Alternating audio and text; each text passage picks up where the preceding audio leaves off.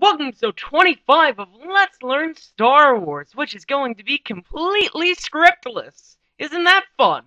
Because today, we're starting the language trilogy. Oh yeah! Get your glasses ready and your boots packed, because we're gonna learn stuff! Oh yeah!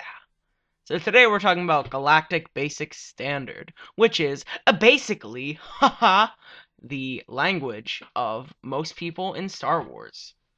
It is the most prevalent language used in Star Wars, and it is English for the most part, because it, well, is English, except for the alphabet and some minor tweaks. So far, this entire episode has been in Galactic Basic Standard.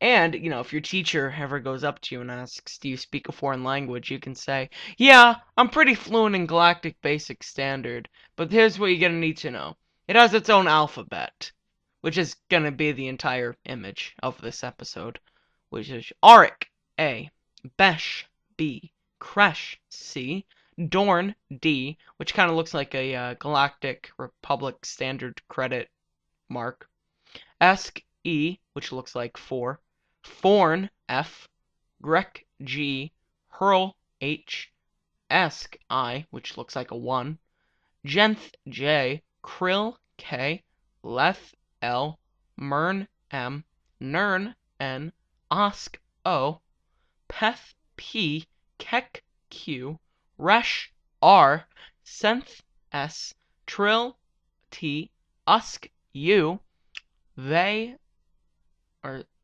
oh, that's weird. Vev, which is V. Wesk, W. Zesh, X. Yurt, Y. Zarek, Z.